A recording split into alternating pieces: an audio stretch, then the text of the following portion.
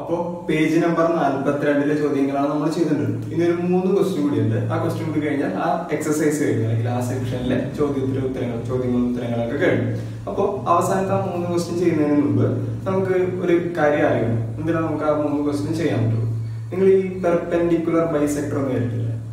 മലയാളത്തിൽ പറഞ്ഞ എന്താണ്? ലംബ സമഭാജി. അതെന്താണ് പെർപെൻഡിക്കുലർ ബൈസെക്ടർ അല്ലെങ്കിൽ ലംബ സമഭാജി എന്ന് പറഞ്ഞാൽ എന്താണ്? സിമ്പിൾ ആണ്. അതായത് നമുക്കിപ്പോ ഒരു 6 സെന്റിമീറ്ററുള്ള ലൈൻ വരച്ച് AB 6 സെന്റിമീറ്ററുള്ള ലൈൻ വരച്ച് ഇതിന്റെ പകുതി കണ്ടുപിടിക്കാൻ പറഞ്ഞാൽ നമ്മൾ സ്കെയിൽ എടുത്തിട്ട് 3 സെന്റിമീറ്ററോട് ഒരു പോയിന്റ് ഇട്ടിട്ട് 3 മില്ലി അല്ലെ 6 സെന്റിമീറ്റർ ഒക്കെ കണ്ടുപിടിക്കാൻ സുഖം. പക്ഷെ 7.25 സെന്റിമീറ്റർ ഉള്ള ഒരു ലൈൻ വരച്ചാൽ അല്ലെങ്കിൽ 7.5 സെന്റിമീറ്റർ ഉള്ള ലൈൻ വരച്ചു അതിന്റെ പകുതി എടുക്കാൻ പറഞ്ഞാൽ നമുക്ക് സ്കെയിൽ എടുക്കാൻ പറ്റും? ഇല്ല, സ്കെയിൽ എടുക്കാൻ പറ്റത്തില്ല. ഒന്ന് വരച്ചു നോക്കി 7.5 സെന്റിമീറ്റർ ഉള്ള ലൈൻ വരച്ചിട്ട് അതിന്റെ പകുതി സ്കെയിലൂടെ എടുക്കാൻ പറഞ്ഞാൽ നമുക്ക് സ്കെയിലില്ല, വരയില്ല അല്ല. അപ്പൊ അത് എടുക്കാൻ പാടായി. അപ്പൊ അങ്ങനെയുള്ള സന്ദർഭത്തിൽ കൃത്യം പകുതി കണ്ടുപിടിക്കണം അല്ലെ? ആ വരയുടെ കൃത്യം പകുതി കണ്ടുപിടിക്കണം. ഏതെങ്കിലും ഒരു ലൈനിന്റെ അല്ലെങ്കിൽ ഏതെങ്കിലും ഒരു രേഖയുടെ കൃത്യം പകുതി കണ്ടുപിടിക്കാൻ ഉപയോഗിക്കുന്നതാണ് പെർപെൻഡിക്കുലർ ബൈസെക്ടർ അല്ലെങ്കിൽ എന്താണ് ലംബ സമഭാജി എന്ന് പറയുന്നത്. സിമ്പിൾ ആണ്. അതിന്റെ പേര് തന്നെ കേട്ടില്ല, എന്താണ് പെർപെൻഡിക്കുലർ ബൈസെക്ടർ. 2 ഭാഗങ്ങൾ ചേർന്നില്ല, ലംബ സമഭാജി. എന്നിട്ട് ആദ്യമുള്ളത് എന്താണ്? പെർപെൻഡിക്കുലർ അല്ലെങ്കിൽ ലംബം. അപ്പൊ എന്തോ പെർപെൻഡിക്കുലർ ആയിരിക്കും അല്ലെങ്കിൽ ലംബമായിരിക്കും അല്ലെ? അതാണ് ഒന്നാമത്. പിന്നെ രണ്ടാമത്തെ വാക്ക് നോക്കി, സമഭാജി അല്ലെങ്കിൽ ബൈസെക്ടർ എന്ന് പറഞ്ഞാൽ എന്താണ്? അതിന്റെ മീനിങ് എത്ര ഉള്ളൂ? തുല്യമായിട്ട് ഭാഗിക്കും. എന്താണ് പെർപെൻഡിക്കുലർ ബൈസെക്ടർ എന്ന് പറഞ്ഞാൽ അതിൽ ലംബവുമായിരിക്കും തുല്യമായിട്ട് ഭാഗിക്കുന്നതുമായിരിക്കും എന്ന് പറയാൻ സിമ്പിൾ ആണ്. ഇവിടെ നോക്കി, നമുക്ക് വേറൊരു ലൈൻ എടുക്കുന്നത്, ഈ വരയെ കട്ട് ചെയ്യുന്ന വേറൊരു ലൈൻ. ഈ ലൈൻ 90 ഡിഗ്രി ആണെങ്കിൽ, ഈ വരയുമായിട്ട് 90 ഡിഗ്രി ആണെങ്കിൽ അത് മാത്രം പോരാ, 90 ഡിഗ്രി ആവണം. ഈ 2 ഭാഗങ്ങൾ, ഇപ്പൊ ഡി എന്ന് പറഞ്ഞൊരു പോയിന്റ് എടുക്കുകയാണ്, ഈ 2 ഭാഗങ്ങൾ തുല്യമായിട്ട് ഭാഗിക്കുകയും ചെയ്യുന്നുണ്ടെങ്കിൽ ഈ വരച്ച വരയെ നമ്മൾ പറയുന്ന പേരാണ് പെർപെൻഡിക്കുലർ ബൈസെക്ടർ. അപ്പോൾ പെർപെൻഡിക്കുലർ ബൈസെക്ടർ ആവാൻ വേണ്ടി എന്തൊക്കെ വേണം? 90 ഡിഗ്രി ആകണം, തുല്യമായിട്ട് ഭാഗിക്കുകയും വേണം. അതാണ് ലംബ സമഭാജി എന്ന് പറഞ്ഞാൽ പെർപെൻഡിക്കുലർ ബൈസെക്ടർ. പെർപെൻഡിക്കുലർ ബൈസെക്ടർ അല്ലെങ്കിൽ ലംബ സമഭാജി വരയ്ക്കുന്നത് എങ്ങനെയാണ് നമ്മൾ നേരത്തെ പഠിച്ചിട്ടുള്ളതാണ്. ഈ വരയുടെ പെർപെൻഡിക്കുലർ ബൈസെക്ടർ അല്ലെങ്കിൽ ലംബ സമഭാജി വരയ്ക്കും എന്ന് പറയുമ്പോൾ എന്ത് ചെയ്യണം? കോമ്പസ് എടുത്ത് ഇവിടെ കുത്തുക, എന്നിട്ട് പകുതിയിൽ കൂടുതൽ എടുക്കും. പകുതിയിൽ കൂടുതൽ നമുക്ക് തോന്നുന്ന രീതിയിൽ പകുതിയിൽ കൂടുതൽ എടുക്കുക. മേളിലൊരു ആർക്ക് അല്ലെങ്കിൽ ചാപം വരയ്ക്കുക, ഇവിടെ വരയ്ക്കുക, ഒരെണ്ണം ഇവിടെ വരയ്ക്കുക. എന്നിട്ട് അതേ അളവിൽ തന്നെ ഇവിടെ കുത്തി ഈ ചാപം കംപ്ലീറ്റ് ചെയ്യുക. അപ്പൊ നമുക്ക് 2 പോയിന്റ് കിട്ടും. ഇത് 2 കൂടി ജോയിൻ ചെയ്ത് വരച്ചു കഴിഞ്ഞാൽ ഈ വരച്ച വര ഈ ലൈനിനോട് 90 ഡിഗ്രി ആയിരിക്കും അല്ലെങ്കിൽ ലംബമായിരിക്കും അല്ലെങ്കിൽ പെർപെൻഡിക്കുലർ ആയിരിക്കും എന്ന് പറഞ്ഞാൽ എന്താണ്? 90 ഡിഗ്രി ആയിരിക്കും. ഒന്നാമത്തെ കാര്യം. രണ്ടാമത്തെ എന്താണ്? ഈ 2 ഭാഗങ്ങളും തുല്യമായിട്ട് കട്ട് ചെയ്യും. അപ്പൊ പെർപെൻഡിക്കുലർ ബൈസെക്ടർ വരയ്ക്കാൻ അറിയാമല്ലോ. എങ്ങനെയാണ്? കോമ്പസ് കുത്തുക, പകുതിയിൽ കൂടുതൽ എടുക്കുക, ആർക്ക് വരയ്ക്കുക, അപ്പുറത്ത് കുത്തുക, പകുതിയിൽ കൂടുതൽ എടുക്കുക, ആർക്ക് വരയ്ക്കുക, 2 കൂടി ജോയിൻ ചെയ്യുക. അപ്പൊ കിട്ടുന്ന ഈ ലൈൻ, ഈ വരച്ചിരിക്കുന്ന ഈ ലൈൻ കണ്ടു, ഈ ലൈനാണ് നമ്മൾ എന്ന് പറയുന്നത് പെർപെൻഡിക്കുലർ ബൈസെക്ടർ. അപ്പൊ പെർപെൻഡിക്കുലർ ബൈസെക്ടർ ആണെന്ന് പറഞ്ഞാൽ ഒരു ലൈൻ പെർപെൻഡിക്കുലർ ബൈസെക്ടർ ആണ് അല്ലെങ്കിൽ ലംബ സമഭാജി ആണെന്ന് പറഞ്ഞാൽ 2 കാര്യങ്ങളുണ്ട്. എന്തൊക്കെയാണ് അത് പറയാനായി പറഞ്ഞത്? എന്തൊക്കെയാണ്? 90 ഡിഗ്രി ആയിരിക്കും അല്ലെ, അല്ലെങ്കിൽ 90 ഡിഗ്രി ആയിരിക്കും ആംഗിൾ. രണ്ടാമത്തെ എന്താണ്? 2 ഭാഗങ്ങളെ തുല്യമായിട്ട് വായിക്കും. അത്രേ ഉള്ളൂ. അത് മാത്രം നമ്മൾ ഓർത്തിരുന്നാൽ മതി. പെർപെൻഡിക്കുലർ ബൈസെക്ടർ അല്ലെങ്കിൽ ലംബ സമഭാജി എന്ന് പറഞ്ഞാൽ 2 കാര്യങ്ങൾ, 90 ഡിഗ്രി ഈക്വൽ ആയിട്ട് വരും. എന്നിട്ട് നമുക്ക് അടുത്ത ഭാഗത്തേക്ക് കിടക്കാം. അപ്പൊ ഇനി 3 ക്വസ്റ്റ്യൻ കൂടിയുണ്ട്. 7ാമത്തെ ക്വസ്റ്റ്യൻ.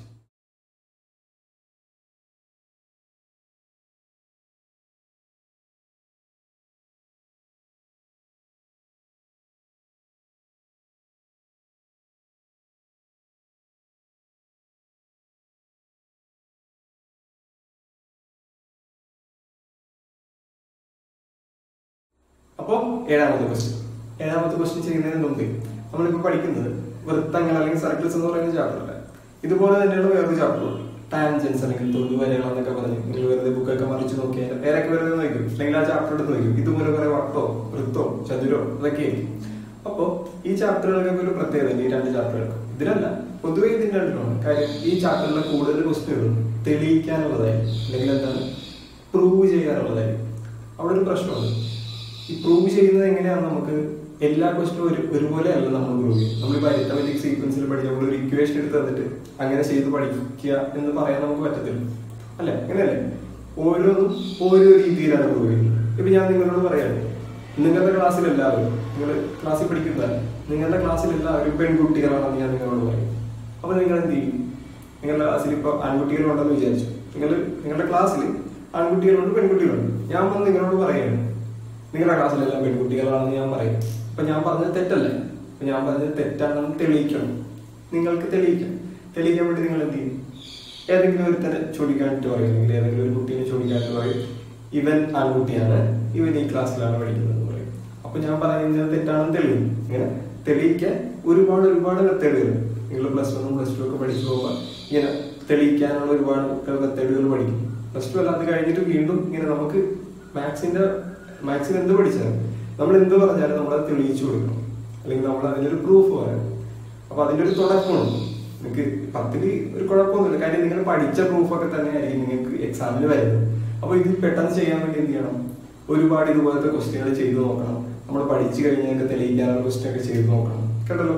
അപ്പൊ ഏഴാമത്തെ ക്വസ്റ്റ്യൻ പ്രൂഫ് അല്ലെങ്കിൽ തെളിയിക്കാനുള്ള ക്വസ്റ്റ്യനാണ്. ഈ തെളിയിക്കാനുള്ള ക്വസ്റ്റ്യനുകളുടെ പ്രത്യേകത എന്താ വെച്ച് കഴിഞ്ഞാൽ വലിയ ചോദ്യങ്ങളായിരിക്കും. ഒന്നെങ്കിൽ വലിയ ചോദ്യങ്ങളായിരിക്കും, ഇല്ലെങ്കിൽ ഒറ്റ അരി ചോദ്യങ്ങളായിരിക്കും. ഈ രണ്ട് രീതിയിലായിരിക്കും ചോദ്യങ്ങൾ. ഇത് രണ്ടും വായിച്ചാൽ നമുക്കൊന്നും മനസ്സിലാകത്തില്ല, അല്ലെ? അപ്പൊ നമ്മൾ എന്ത് ചെയ്യണം? 1-2 തവണ ഈ ചോദ്യങ്ങളൊക്കെ ഒന്നുകൂടി ഇത് വായിച്ചു നോക്കണം. അപ്പൊ ഇവിടെ പറഞ്ഞിരിക്കുന്ന 7ാമത്തെ ചോദ്യത്തിൽ പറഞ്ഞിരിക്കുന്ന കാര്യങ്ങൾ എന്തൊക്കെയാണ്? ചോദ്യമാണ് പറയാൻ പോകുന്നത്, ആൻസർ അല്ല. അപ്പൊ ശ്രദ്ധിച്ചു, ഇവിടെ ഒരു ട്രയാങ്കിൾ ഉണ്ടെന്ന് പറഞ്ഞിട്ടുണ്ട്, അല്ലെങ്കിൽ ഒരു ത്രികോണം ഉണ്ടെന്ന് പറഞ്ഞിട്ടുണ്ട്. വെറും ത്രികോണമാണോ അല്ലെങ്കിൽ വെറും ട്രയാങ്കിൾ ആണോ? അല്ല, ഐസോസിലസ് ട്രയാങ്കിൾ ആണ്, അല്ലെങ്കിൽ സമപാർശ്വ ത്രികോണമാണ്. ഐസോസിലസ് ട്രയാങ്കിൾ അല്ലെങ്കിൽ സമപാർശ്വ ത്രികോണത്തിന്റെ പ്രത്യേകത എന്താണ്? 2 സൈഡുകളും 2 ആംഗിളുകളും തുല്യമായിരിക്കും. ആംഗിൾ നമുക്ക് ഇവിടെ വേണ്ട, നമുക്ക് വേണ്ടത് എന്താണ്? 2 സൈഡുകൾ തുല്യമായിരിക്കും. നമുക്ക് എക്സാമ്പിൾ ആയിട്ട് പറയാം, ആൻസർ അല്ല ശ്രദ്ധിച്ചിരുന്നു, ചോദ്യം. ഇപ്പൊ ഒരു ട്രയാങ്കിൾ, നമ്മൾ ABC എന്ന് പറയുന്ന ട്രയാങ്കിൾ, ഇതിന്റെ ഐസോസിലസ് ട്രയാങ്കിൾ ആണെന്ന് പറഞ്ഞിട്ടുണ്ട്, അല്ലെങ്കിൽ സമപാർശ്വ ത്രികോണമാണെന്ന് പറഞ്ഞിട്ടുണ്ട്. അപ്പൊ 2 സൈഡുകൾ തുല്യമായിരിക്കും. ഏതൊക്കെ? AB-യും AC-യും തുല്യമായിരിക്കും. ഇനി അവർ പറഞ്ഞിരിക്കുന്നത് ഈ AB-യും AC-യും അല്ലെങ്കിൽ തുല്യമായ 2 വശങ്ങൾ വ്യാസമായിട്ട് വരുന്ന രീതിയിൽ, അല്ലെങ്കിൽ ഡയമീറ്റർ ആയിട്ട് വരുന്ന രീതിയിൽ വൃത്തങ്ങൾ വരയ്ക്കുക എന്ന് പറഞ്ഞാൽ ഇത്രേ ഉള്ളൂ. ഈ AB വ്യാസമായിട്ട് വരുന്ന രീതിയിൽ ഒരു വൃത്തം വരയ്ക്കണം. തുല്യമായ 2 വശങ്ങൾ തന്നെ. അപ്പൊ ആദ്യം AB ഉണ്ട്. AB വ്യാസമായിട്ട് വരുന്ന രീതിയിൽ, അല്ലെങ്കിൽ ഡയമീറ്റർ ആയിട്ട് വരുന്ന രീതിയിൽ ഒരു വൃത്തം വരയ്ക്കണം. വൃത്തം മൊട്ട പോലെയൊക്കെ എന്തിരിക്കുന്നു, അല്ലെ?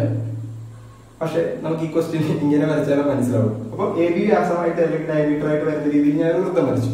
അടുത്ത ഏതാണ് തുല്യമായിട്ടുള്ള വശം? AC വ്യാസമായിട്ട് വരുന്ന രീതിയിൽ ഒരു വൃത്തം വരയ്ക്കും. ആ വൃത്തം വരയ്ക്കുമ്പോഴേ ഈ 2 സർക്കിളുകൾ കൂടി ഈ 3ാമത്തെ സൈഡിന്റെ ഒരു പോയിന്റിലൂടെ കടന്നു പോകും. ഏതാണ് പോയിന്റ്? ഈ പോയിന്റ്. ആ പോയിന്റ് നമുക്ക് D എന്ന് പേര് കൊടുക്കാം. ആ D എന്ന് പറയുന്ന പോയിന്റ് ഈ താഴത്തെ 3ാമത്തെ സൈഡ് BC-യുടെ മിഡ് പോയിന്റ് ആണെന്ന് പ്രൂവ് ചെയ്യാം, അല്ലെങ്കിൽ അതിന്റെ മധ്യബിന്ദുവാണെന്ന് പ്രൂവ് ചെയ്യാം. അതായത് ഈ D എന്ന് പറയുന്ന പോയിന്റ് ഈ BC-യുടെ കൃത്യം നടുക്കാണെന്ന് പ്രൂവ് ചെയ്യണം. അത് തെളിയിക്കും. അതാണ് ചോദ്യം.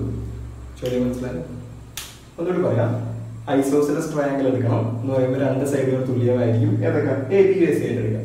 ആ തുല്യമായ 2 വശങ്ങൾ ഡയമീറ്റർ ആയിട്ട് അല്ലെങ്കിൽ വ്യാസമായിട്ട് വരുന്ന രീതിയിൽ 2 സർക്കിളുകൾ വരയ്ക്കും. ആ സർക്കിളുകൾ ഈ 3ാമത്തെ സൈഡിന്റെ, അതായത് തുല്യമല്ലാത്ത സൈഡിന്റെ ഏതെങ്കിലും ഒരു പോയിന്റിലൂടെ 2 സർക്കിളും കടന്നു പോകും. ആ കടന്നു പോകുന്ന പോയിന്റ് മിഡ് പോയിന്റ് ആണ്, അല്ലെങ്കിൽ മധ്യബിന്ദുവാണെന്ന് പ്രൂവ് ചെയ്യണം. സിമ്പിൾ അല്ലേ? ചോദ്യം സിമ്പിൾ അല്ലേ? അപ്പൊ ഇങ്ങനെ ചോദ്യം നമ്മൾ മനസ്സിലാക്കിയെടുക്കും. തുടച്ചേക്കണം. അപ്പൊ നമ്മൾ എന്ത് ചെയ്യണം? നമുക്ക് ആ D എന്ന് പറയുന്ന പോയിന്റ് മിഡ് പോയിന്റ് ആണെന്ന് പ്രൂവ് ചെയ്യണം. അതിനുവേണ്ടി നമുക്ക് എന്ത് ചെയ്താൽ മതി? ആദ്യം ആ BC-യുടെ മിഡ് പോയിന്റ് കണ്ടുപിടിച്ചിട്ട് ആ മിഡ് പോയിന്റിൽ കൂടി 2 സർക്കിളും പോകുന്നു പറഞ്ഞാൽ പോലെ. മനസ്സിലായോ? അതായത് ആദ്യം നമ്മളൊരു ഇനി ആൻസർ ആകട്ടെ. ഇനി ശ്രദ്ധിച്ചിരുന്നോ?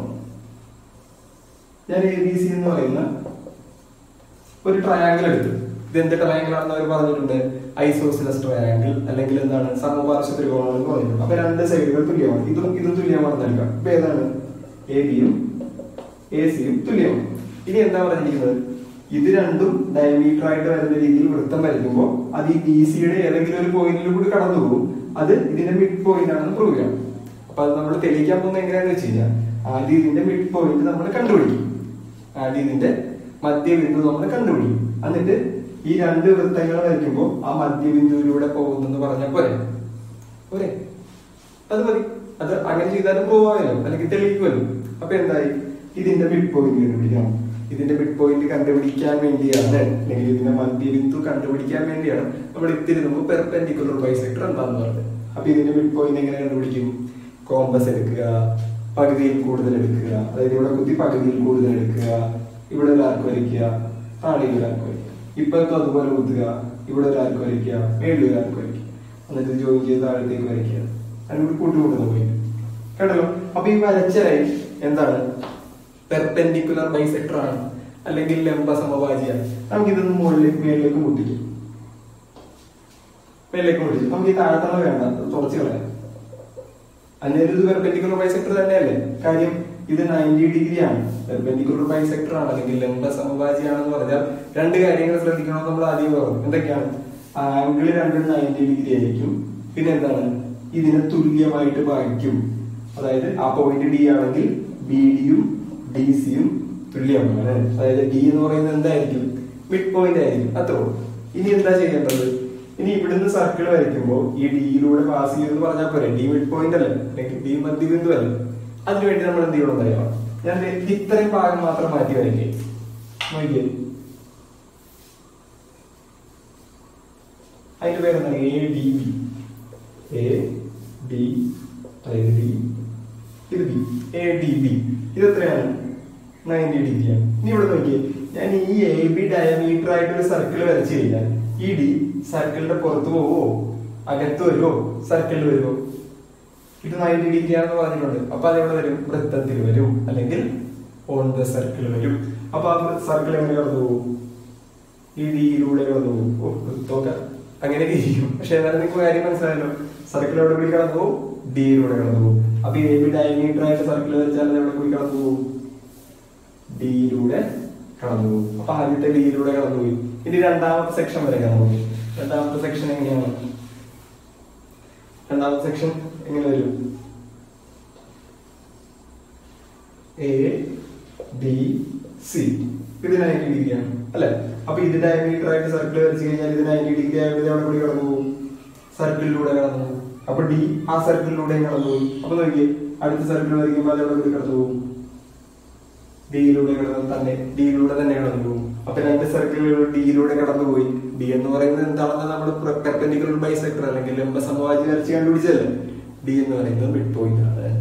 അപ്പൊ രണ്ട് സർക്കിളുകളും കൂടി ഡിയിലൂടെ കടന്നുപോയി. അപ്പൊ എന്താണ്? പ്രൂഫായി, അല്ലെങ്കിൽ തെളിഞ്ഞില്ലേ? പക്ഷെ ഒരു പ്രശ്നമുണ്ട്, ഇതിങ്ങനെ എഴുതി കാണിക്കും. അങ്ങനെ ഒരു സംശയം മതില്ല എനിക്ക്, ഇത് എഴുതി കാണിക്കണം. അപ്പൊ നമ്മൾ എന്ത് ചെയ്യണമെന്ന് വെച്ച് കഴിഞ്ഞാൽ ആദ്യം നമ്മളെന്ത് പറയും? Consider the triangle A B C. Consider the triangle A B C. വെറും ട്രയാങ്കിൾ ആണോ? അല്ല, ഐസോസിലസ് ട്രയാങ്കിൾ ആണ്, അല്ലെങ്കിൽ സമപാർശ്വ ത്രികോണമാണ് എന്നെഴുതും. അതിലെന്താണ്? ഫൈൻഡ് എ പോയിന്റ്, അല്ലെങ്കിൽ point D is the mid point of D C. അല്ല, B C. D is the mid point of B C. അതായത് D B സിയുടെ മധ്യബിന്ദുവാണ് എന്നെഴുതും. എന്നിട്ട് അടുത്ത് എന്ത് എഴുതും?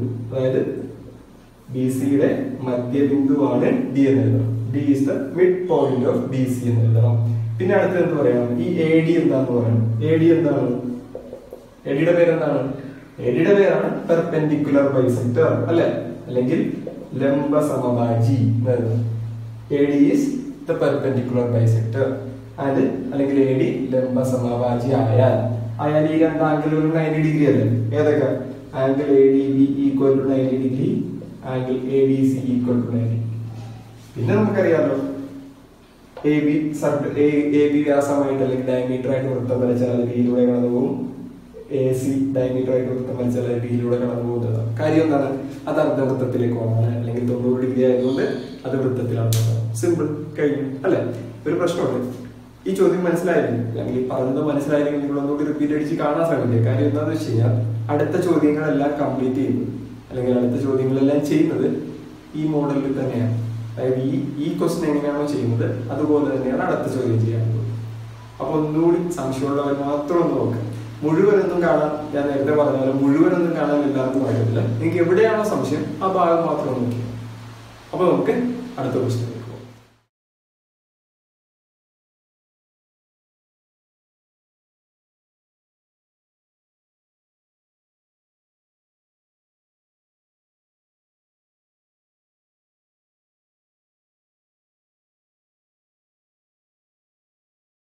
അപ്പൊ അടുത്ത എട്ടാമത്തെ ക്വസ്റ്റ്യൻ ആണ്. എട്ടാമത്തെ ക്വസ്റ്റ്യൻ നമ്മൾ പറഞ്ഞല്ലോ തൊട്ട് മുമ്പത്തെ ക്വസ്റ്റ്യൻ, അതായത് ഏഴാമത്തെ ക്വസ്റ്റ്യൻ തറവായിട്ടുണ്ടെങ്കിൽ മാത്രമേ ഇത് നോക്കാൻ വരാവുള്ളൂ. ഇതിന്റെ ഒരു പേശകം പടമൊക്കെ തന്നിട്ടുള്ളൂ അല്ലെ, രണ്ട് വലിയ പടങ്ങളാണ്. ആ പടങ്ങൾ കാണുമ്പോൾ തന്നെ നമുക്കൊരു പേടി വരും അല്ലെ. പക്ഷെ സിമ്പിൾ ആണ്, നമ്മൾ നേരത്തെ ചെയ്ത ക്വസ്റ്റ്യൻ പോലെ തന്നെയാണ് ചെയ്യേണ്ടത്. അതിനകത്ത് കൂടുതലൊന്നും നമുക്ക് അഡീഷണൽ ആയിട്ട് ചേർക്കാൻ. അപ്പൊ അവര് ചോദ്യത്തിൽ എന്താ പറഞ്ഞിരിക്കുന്നത് നോക്കാം. ചോദ്യത്തിൽ പറഞ്ഞിരിക്കുന്നത് എന്താണ്, ഈ വരച്ചു വെച്ചിരിക്കുന്നത് ഒരു റോംബസ് ആണ് എന്ന് പറയുന്നത് പേരുണ്ട് ABCD. ഈ ABCD എന്ന് പറയുന്നത് ഒരു റോംബസ് ആണ്. മലയാളത്തിൽ എന്ത് പറയും, സമഭുജ സമാന്തരി. അത് മാത്രം ഇങ്ങോട്ട് വരച്ച് കാണിച്ചത് ഇങ്ങനെ ഇരിക്കുന്ന ഫിഗർ മാത്രം, ഇത് മാത്രമാണ് ഇങ്ങനെ ഇരിക്കുന്നത്, അത് മാത്രം ഒരു റോംബസ് ആണെന്ന് പറഞ്ഞിരിക്കുന്നത് ABCD, അതായത് സമഭുജ സമാന്തരികം. എന്നിട്ട് അവർ പറഞ്ഞിരിക്കുന്നത് എന്താണ്, ഇതിന്റെ 4 സൈഡുകളുണ്ട് AB BC CD AD.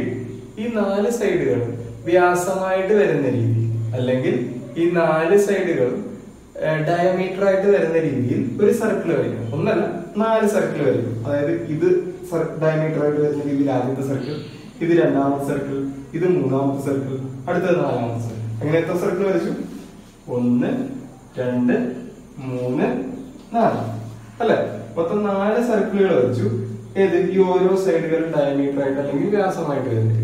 അപ്പൊ ഇതെല്ലാം കൂടി ഒരു പോയിന്റിൽ കൂട്ടി കൂട്ടിയിട്ട് നോക്കിയേ, ഒരു പോയിന്റിൽ കൂട്ടി കൂട്ടിയതായിട്ട് കാണിക്കുന്നു. ഒരു പോയിന്റിൽ കൂട്ടിമുട്ടും, അല്ലെങ്കിൽ ഇതിനെല്ലാത്തിനും കൂടി, ഈ 4 സർക്കിളിനും കൂടി ഒരു കോമൺ പോയിന്റ് ഉണ്ടാകും എന്നാണ് പ്രൂവ് ചെയ്യേണ്ടത്. അതായത് നമുക്ക് അവിടെ വേണമെങ്കിൽ ഒരു പേര് കൊടുക്കാം, D എന്ന് പറയുന്ന ഒരു കോമൺ പോയിന്റിലൂടെ ഈ 4 സർക്കിളുകളും പാസ് ചെയ്യും, അല്ലെങ്കിൽ 4 സർക്കിളുകളും കടന്നു പോകുമെന്ന് പ്രൂവ് ചെയ്യണം. അതായത് ചോദ്യം ഇത്രേ ഉള്ളൂ, ഒരു സമഭുജ സമാന്തരികം ഉണ്ട് അല്ലെങ്കിൽ റോംബസ് ഉണ്ട്, അതിന്റെ 4 സൈഡുകളും വ്യാസമായിട്ട് വരുന്ന രീതിയിൽ 4 സർക്കിളുകൾ വരയ്ക്കുക. ആ 4 സർക്കിളിലും ഒരു കോമൺ പോയിന്റ് ഉണ്ടാകുമെന്ന് പ്രൂവ് ചെയ്യാം അല്ലെങ്കിൽ തെളിയിക്കാം. അപ്പൊ ചെയ്യാം. അത് ചെയ്യുന്നതിന് മുമ്പ് നമ്മൾ ഈ വരച്ചു വെച്ചേക്കുന്ന റോംബസ് അല്ലെങ്കിൽ സമഭുജ സമാന്തരികം, ഇതിന്റെ പ്രത്യേകതകൾ എന്തൊക്കെയാണ് പഠിക്കുന്നത്, അല്ലെങ്കിൽ ഇതിന്റെ ഒരു 2 പ്രോപ്പർട്ടീസ് നമുക്ക് അത്യാവശ്യമായിട്ടാണ്. ഏതൊക്കെയാണ് ആ 2 പ്രത്യേകതകൾ മാത്രം നമ്മൾ പഠിച്ചാൽ മതി. ആ 2 പ്രത്യേകതകൾ ഏതൊക്കെയാന്ന് വെച്ച് കഴിഞ്ഞാൽ, ഈ സമഭുജ സമാന്തരി അല്ലെങ്കിൽ റോംബസ് എന്ന് പറയുന്നതിന്റെ പ്രത്യേകത, ആദ്യത്തെ പ്രത്യേകത, ഒന്നാമത്തെ പ്രത്യേകത എന്താണ്, ഈ 4 സൈഡുകളും ഈക്വൽ ആയിരിക്കും. അതായത് ഇതിനുള്ള 4 സൈഡുകളും അല്ലെങ്കിൽ 4 വശങ്ങളും തുല്യമായിരിക്കും. അതാണ് ആദ്യത്തെ പ്രത്യേകത. അതായത് നമുക്ക് ഇങ്ങനെ എഴുതാം, AB = BC = CD = AD. ഈ 4 വശങ്ങളും തുല്യമായിരിക്കും. എന്തിന്, ഇത് റോംബസ് അല്ലെങ്കിൽ സമഭുജ സമാന്തരികം എന്ന് പറഞ്ഞിട്ടുണ്ട്. അപ്പൊ അതിന് 4 വശങ്ങളും തുല്യമായിരിക്കും. പിന്നെ നമുക്ക് വേണ്ട പ്രത്യേകത എന്ന് പറഞ്ഞു കഴിഞ്ഞാൽ, ഇതിന്റെ ഡയഗണൽസ് ഇല്ല, അല്ലെങ്കിൽ അതിന്റെ ഡയഗണൽസ് അല്ലെങ്കിൽ വികരണം എന്ന് പറയും. ഏതൊക്കെയാണ്, ഈ AC എന്ന് പറയുന്ന വികരണവും DB എന്ന് പറയുന്ന വികരണം, 2 വികരണങ്ങളല്ലേ ഉള്ളൂ, അല്ലെങ്കിൽ 2 ഡയഗണൽസ് ഉണ്ട്. ഇത് മ്യൂച്വലി പെർപെൻഡിക്കുലറും ആയിരിക്കും, ബൈസെക്റ്റും ചെയ്യും. എന്ന് പറഞ്ഞാൽ എന്താണ്, ഇതെല്ലാം പരസ്പരം ലംബവുമായിരിക്കും, തുല്യമായി ഭാഗിക്കുകയും ചെയ്യും. അതായത് ഈ 4 ആംഗിളുകളും 90 ഡിഗ്രി ആയിരിക്കും. പിന്നെ ഈ ചെറിയ ഓരോ ഭാഗങ്ങളുണ്ട്, ഈ ലെങ്തും ഈ ലെങ്തും ഈ ലെങ്തും ഈ ലെങ്തും തുല്യമായിരിക്കും എന്നാണ് പറഞ്ഞത്. അപ്പൊ 2 പ്രോപ്പർട്ടികൾ എന്തൊക്കെയാണ്, അതിന്റെ 4 വശങ്ങളും തുല്യമായിരിക്കും. അത് കൂടാതെ തന്നെ എന്താണ്, ഇതിന്റെ ഡയഗണൽസ് അല്ലെങ്കിൽ വികരണങ്ങൾ ബൈസെക്ട് ചെയ്യും. അതായത് 90 ഡിഗ്രി ആയിരിക്കും, അതെല്ലാം ഈക്വൽ ആയിരിക്കും. ഇത്രേ ഉള്ളൂ. ഈ 2 പ്രോപ്പർട്ടി അറിഞ്ഞു കഴിഞ്ഞാൽ നമുക്ക് ചെയ്യാം. അപ്പൊ ആൻസറിലേക്ക് കിടക്കാം. ഇപ്പൊ പറഞ്ഞ ആൻസർ അല്ല കേട്ടോ, ഇപ്പൊ പറഞ്ഞത് അതിന്റെ പ്രോപ്പർട്ടീസ് കിടക്കാം. അപ്പൊ നോക്കിയേ, നമുക്ക് ഈ ABCD ഇതെല്ലാം എന്താണ്, റോംബസ് ആണ്. അപ്പൊ റോംബസ് ആയതുകൊണ്ട് ഇതിന്റെ എല്ലാ സൈഡുകളും ഈക്വൽ ആണെന്ന് എഴുതാലോ. ഏതൊക്കെയാണ്, AB = BC = CD = AD അല്ലെ. AB = BC = CD = AD. ഈ 4 സൈഡുകളും തുല്യമാണ്. പിന്നെ എന്താ പറഞ്ഞത്, ഇവിടെ നോക്കിയേ, ഇതിന്റെ ഡയഗണൽസ് ബൈസെക്ട്. അപ്പൊ നമുക്ക് ഡയഗണൽസ് വരയ്ക്കാം. ഒന്നാമത്തെ ഡയഗണൽ AC വരച്ചു, രണ്ടാമത്തെ ഡയഗണല് എന്താണ്, BD വരച്ചു. അപ്പൊ നമുക്കറിയാവുന്ന കാര്യം എന്താണ്, ഇത് 90 ഡിഗ്രി ആയിരിക്കും, ഇത് 90 ഡിഗ്രി ആയിരിക്കും, ഇത് 90 ഡിഗ്രി ആയിരിക്കും, ഇത് 90 ഡിഗ്രി. ഇത് 4 എന്തായിരിക്കും, 90 ഡിഗ്രി ആംഗിളുകളായിരിക്കും അല്ലെ. പിന്നെ ഈ D എന്ന് പറയുന്നത് ഇതെല്ലാം തുല്യമായത് കാരണം, ഇതെല്ലാം തുല്യമായെന്ന് പറഞ്ഞു കഴിയുമ്പോൾ നിങ്ങൾക്ക് എന്താ മനസ്സിലാക്കുന്നത്, ഈ AC-യുടെ മിഡ് പോയിന്റ് ആണ് D, അതുപോലെ BD-യുടെ മിഡ് പോയിന്റ് ആണ് D. ഇത്രയാണ്. ഇത് നമ്മൾ ചെയ്യാൻ പോകുന്ന രീതി വളരെ സിമ്പിൾ ആണ്. നമ്മൾ ഇതിനെ 2 പാർട്ടാക്കാൻ പോകും. അതായത് ഇവിടെ വെച്ച് നമ്മൾ ഡിവൈഡ് ചെയ്യും. എന്നിട്ട് നമ്മൾ ഇതിന് രണ്ട് പാർട്ടാക്കും. അപ്പൊ ആദ്യത്തെ പാർട്ട് എങ്ങനെ വരുന്നത്? ഇങ്ങനെ വരുന്നു.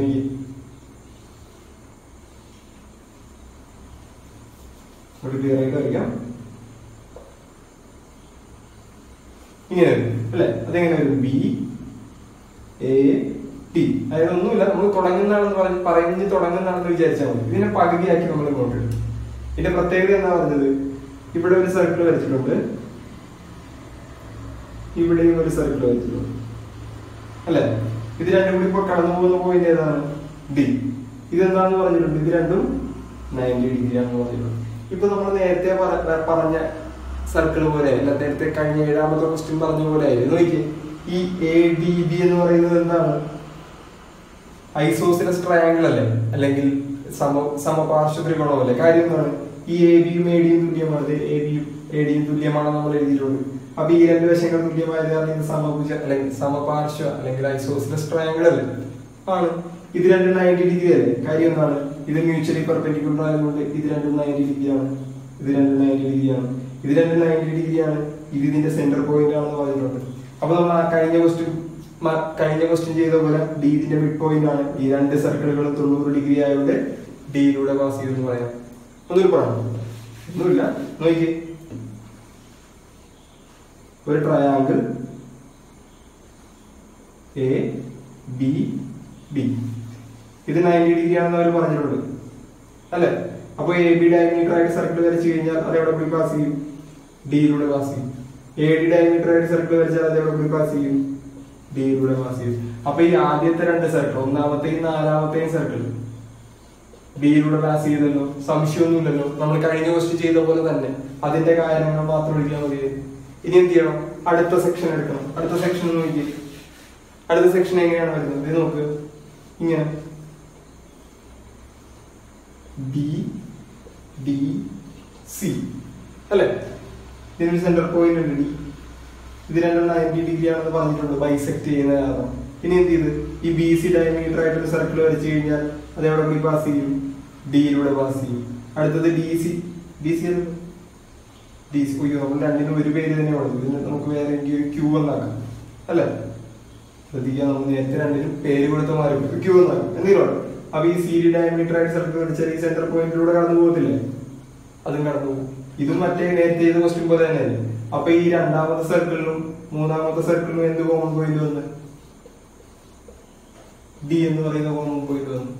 അപ്പൊ ഈ 4 സർക്കിളിലുള്ള കോമൺ പോയിന്റ് ഏതാണ്? ഡി. പ്രൂവ് ആയില്ലേ? സിമ്പിൾ ആണ്. അതായത് ഒന്നുമില്ല, ഇതിനെ നമ്മൾ സ്പ്ലിറ്റ് ചെയ്തിട്ട് കഴിഞ്ഞ ക്വസ്റ്റ്യൻ ചെയ്ത പോലെ തന്നെ ചെയ്യും. ഇതിനെ സ്പ്ലിറ്റ് ചെയ്യുമ്പോൾ ഇതൊരു ഐസോസിലസ് ട്രയാങ്കിൾ ആണ്, അല്ലെങ്കിൽ എന്താണ്? ഇതൊരു സമപാർശ്വ ത്രികോണമാണ്. സമപാർശ്വ ത്രികോണത്തിന്റെ രണ്ട് സൈഡുകൾ എന്താണ്? ഡയമീറ്റർ ആയിട്ട് വരുന്ന രീതിയിൽ സർക്കിൾ വരച്ചു കഴിഞ്ഞാൽ അത് ഡിയിലൂടെ പാസ് ചെയ്യും. അടുത്തതും സമപാർശ്വ ത്രികോണം അല്ലെങ്കിൽ ഐസോസിലസ് ട്രയാങ്കിൾ തന്നെയാണ്. അതും ഡയമീറ്റർ ആയിട്ട് വരുന്ന സർക്കിളുകൾ വരച്ചു കഴിഞ്ഞാൽ അത് ഒരു കോമൺ പോയിന്റിലൂടെ പാസ് ചെയ്യും. ഇത് രണ്ടും ഒരു പോയിന്റ് തന്നെ ആയതുകൊണ്ട് 4 സർക്കിളുകളും ഒരു പോയിന്റിലൂടെ തന്നെ പാസ് ചെയ്യും. ഇതുപോലെ തന്നെയാണ് അടുത്ത ക്വസ്റ്റ്യൻ. അടുത്ത ക്വസ്റ്റ്യൻ നോക്കാം. അടുത്ത 8ാമത്തെ ക്വസ്റ്റ്യന്റെ സെക്കൻഡ് പാർട്ടാണ്. സെക്കൻഡ് പാർട്ട് നേരത്തെ ചെയ്തതുപോലെ തന്നെ, ഒരു മാറ്റവും ഇല്ല, ചെറിയ ചില വ്യത്യാസങ്ങൾ മാത്രം. അപ്പൊ കഴിഞ്ഞ 2 ക്വസ്റ്റ്യനും കൃത്യമായിട്ട് നോക്കണം. കഴിഞ്ഞ ക്വസ്റ്റ്യൻ നോക്കിയില്ലെങ്കിലും അതിന് തൊട്ട് മുമ്പത്തെ ക്വസ്റ്റ്യൻ ഐസോസിലസ് ട്രയാങ്കിൾ പ്രൂവ് ചെയ്യുന്ന ക്വസ്റ്റ്യൻ കൃത്യമായിട്ട് നോക്കിയിട്ട് മാത്രം ഇത് ചെയ്യുന്നത്. ഇതെങ്ങനെയാണ് പറഞ്ഞിരിക്കുന്നത്? ഇവിടെ ഒരു കോർഡിനാട്ടർ ആണുള്ളത്. നമുക്ക് പേര് കൊടുക്കാം എ ബി സി ഡി. ഇതൊരു കോർഡിനാട്ടർ, അതിങ്ങനെ ഇരിക്കുന്ന കോർഡിനാട്ടർ. ഇതാണ് എ ബി സി ഡി. ഇത് കോർഡിനാട്ടറിലാണ്. ഇതിന്റെ പ്രത്യേകത, ഇതിന്റെ പ്രോപ്പർട്ടി അവർ പറഞ്ഞിട്ടുണ്ട്. എന്താണ്? ഇതിന്റെ അഡ്ജസന്റ് സൈഡ്സ് ഈക്വൽ ആണ്. ഏതൊക്കെയാണ്? ഒന്ന് പറഞ്ഞേ. എ ബിയും ബി സിയും ഈക്വൽ ആണ്, അല്ലെങ്കിൽ തൊട്ടടുത്ത വശങ്ങൾ തുല്യമാണ്. അപ്പൊ എ ഡിയും സി ഡിയും ഈക്വൽ ആണ്. A D equal to C D. അങ്ങനെ 2 കണ്ടീഷൻ. ഇനി പിന്നെ ഇത് അങ്ങനത്തെ ഒരു കണ്ടീഷൻ വരുമ്പോൾ ഈ കോർഡിനാട്ടറിന്റെ പേര് കൈറ്റ് എന്നാണ്, അല്ലെങ്കിൽ പട്ടം എന്നാണ്. ഇതിന്റെ പ്രത്യേകത എന്താണപ്പോ? അപ്പൊ ഇതിന്റെ പ്രത്യേകത നമുക്കറിയാവുന്നത്. നോക്കിയേ, ഇത് മ്യൂച്വലി പെർപെൻഡിക്കുലർ തന്നെയായിരിക്കും. അതായത് ഇതെന്തായിരിക്കും? എല്ലാം 90 ഡിഗ്രി ആയിരിക്കും. ഇതെല്ലാം 90 ഡിഗ്രി ആയിരിക്കും. അത്രേ ഉള്ളൂ, സിമ്പിൾ. അപ്പൊ ഈ ഡയഗണൽസ് ബൈസെക്ട് ചെയ്തു വരും, അല്ലെങ്കിൽ വികരണങ്ങൾ സമഭാഗം ചെയ്യുന്ന അല്ലെങ്കിൽ ഭാഗം ചെയ്യുന്ന എല്ലാ ആംഗിളുകളും 90 ഡിഗ്രി ആയിരിക്കും, അല്ലെങ്കിൽ പരസ്പരം ലംബമായിരിക്കും. അത് മാത്രം മതി നമുക്ക്. കേട്ടല്ലോ? അപ്പൊ നമുക്ക് ചെയ്യാം, ചെയ്തു തുടങ്ങാം. നമ്മൾ നേരത്തെ ചെയ്ത പോലെ ഇതിന് വീണ്ടും പകുതിയാകും. അതായത് അപ്പൊ നമുക്ക് ഇതിന് ഡയഗണൽസ് വരയ്ക്കണം. ഡയഗണൽസ് വരച്ചു കേട്ടല്ലോ. അതായത് നമ്മൾ നേരത്തെ ചെയ്ത പോലെ പകുതിയാക്കുക, ഇങ്ങനെ ഒരു പകുതിയാക്കണം. അപ്പൊ ആ പകുതി എങ്ങനെ വരും? ഇങ്ങനെ വരും. പേരെന്താണ്? A B C. ഈ സെന്റർ പോയിന്റ് നമ്മൾ നേരത്തെ തെറ്റിച്ച പേര് കൊടുത്തത് ഇ എന്ന് പേര് കൊടുക്കാം അല്ല. അപ്പൊ ഇവിടെ നമുക്ക് ഇ എന്ന് പേര് കൊടുക്കാം. ഇത് 90 ഡിഗ്രി ആണെന്ന് പറഞ്ഞു അല്ലെ, ഇത് 90 ഡിഗ്രി ആണെന്ന് പറഞ്ഞു. അപ്പൊ നോക്കിയേ, ഈ A B equal to B C അല്ലേ? A B equal to B C ആണെന്ന് അവർ പറഞ്ഞിട്ടുണ്ട്. സമീപവശങ്ങൾ അല്ലെങ്കിൽ അഡ്ജസന്റ് സൈഡുകൾ തുല്യമാണെന്ന് പറഞ്ഞിട്ടുണ്ട്. അപ്പൊ ഇത് എന്ത് ടൈപ്പ് ട്രയാങ്കിൾ ആണ്? രണ്ട് സൈഡുകൾ തുല്യമായ ഐസോസെലസ് ട്രയാങ്കിൾ ആണ്. ഇത് 90 ഡിഗ്രിയാണ് അല്ലെ? രണ്ട് വശങ്ങൾ തുല്യമായ ഐസോസെലസ് ട്രയാങ്കിൾ ആണ്. ഈ ക്വസ്റ്റ്യൻ തന്നെ ഏഴാമത് ചെയ്തിരിക്കുന്നത് ഈ ക്വസ്റ്റ്യൻ തന്നെ. അപ്പൊ ഇവിടെ സർക്കിൾ വരയ്ക്കുമ്പോൾ അതെവിടെ കൂടി കടന്നു പോകും? ഈ 90 ഡിഗ്രിയിൽ കൂടി കടന്നു പോകും. അതല്ലേ നമ്മൾ പഠിച്ചിരിക്കുന്നത്. 90 ഡിഗ്രി ആയതുകൊണ്ട് സർക്കിളിലേക്ക് കടന്നു പോകും. ഇത് ഡയമീറ്റർ ആയിട്ട് സർക്കിൾ വരച്ചാലും അതും എന്തിനു കൂടി കടന്നു പോകും. അപ്പൊ ഈ രണ്ട് വൃത്തങ്ങൾ, ഒന്നാമത്തെയും രണ്ടാമത്തെയും വൃത്തങ്ങൾ, അല്ലെങ്കിൽ സർക്കിളുകൾ ഏത് പോയിന്റിലൂടെ കടന്നു പോകും? ഇ എന്ന് പറയുന്ന ഒരു പോയിന്റിലൂടെ കടന്നു പോകും. അടുത്ത നോക്കാം. അടുത്ത എങ്ങനെയാണ്? അടുത്ത വലിയ ട്രയാങ്കിൾ. എന്റെ പേരെന്താണ്? A D C. ഇത് പെർപെൻഡിക്കുലർ ആണ്. അപ്പോ ഇത് 90 ഡിഗ്രി ആണ്. പോയിന്റ് എന്താണ്? ഇ ആണ്. ഇത് A D equal to C D അല്ലേ? ഇത് നോക്ക്, A D equal to C D എന്ന് എഴുതിയിട്ടുണ്ട്. കാര്യം എന്താണ്? അഡ്ജസന്റ് സൈഡുകൾ തുല്യമാണെന്ന് പറഞ്ഞിട്ടുണ്ട്. ഇത് രണ്ടും തുല്യം. അപ്പൊ ഇത് ഐസോസെലസ് ട്രയാങ്കിൾ, സമപാർശ്വ ത്രികോണമാണ്. അപ്പൊ ഇത് ഡയമീറ്റർ ആയിട്ട് വരുന്ന സർക്കിൾ ഇവിടെ ഈ ഡിഇയിലൂടെ കടന്നു. ഇത് ഡയമീറ്റർ ആയിട്ട് വരുന്ന സർക്കിൾ അല്ലെങ്കിൽ വൃത്തം ഇയിലൂടെ കടന്നു. അപ്പൊ ഈ മൂന്നാമത്തെയും നാലാമത്തെയും വൃത്തം അല്ലെങ്കിൽ സർക്കിൾ എവിടെ കൂടി കടന്നു പോകും? ഇയിലൂടെ കടന്നു പോകും. സിമ്പിൾ. അപ്പൊ നമ്മൾ നേരത്തെ ചെയ്തതുപോലെ ആയിരുന്നു. അപ്പൊ ഒന്നുമില്ല, ആ ഏഴാമത്തെ ക്വസ്റ്റ്യൻ പഠിക്കുക. സിമ്പിൾ ആണ്. ഏഴാമത്തെ ക്വസ്റ്റ്യൻ നിങ്ങൾ തറവായിട്ട് ഇരുന്ന് പഠിക്കുക, വീണ്ടും വീണ്ടും കണ്ട് പഠിക്കുക. എന്നിട്ട് ആ ഏഴാമത്തെ ക്വസ്റ്റ്യന്റെ ആൻസർ തന്നെ രണ്ട് ഭാഗങ്ങളായിട്ട് എഴുതിയാൽ മതി. എട്ടാമത്തെ ക്വസ്റ്റ്യനും 9ാമത്തെ ക്വസ്റ്റ്യൻ. കേട്ടല്ലോ? മനസ്സിലായെന്ന് വിശ്വസിക്കുന്നു. ഒന്നുകൂടി മനസ്സിലായില്ലെങ്കിൽ ഒന്നുകൂടി കണ്ടു നോക്കിയാൽ മതി. നമുക്ക് ആ പടത്തിന്റെ ആ വലിപ്പം കാണുമ്പോൾ നമുക്കൊരു പേടിയൊക്കെ തോന്നുന്നുണ്ടെന്ന് മാത്രമേ ഉള്ളൂ. ക്വസ്റ്റ്യൻ സിമ്പിൾ ആണ്. ഏഴാമത്തെ ക്വസ്റ്റ്യൻ തന്നെയാണ് നമ്മൾ റിപ്പീറ്റ് ചെയ്ത് വരുന്നത്. അപ്പൊ ഇനി അടുത്ത സെക്ഷൻ, അടുത്ത പാർട്ടിൽ ആ ലാസ്റ്റ് ക്വസ്റ്റ്യൻ കംപ്ലീറ്റ് ചെയ്യും.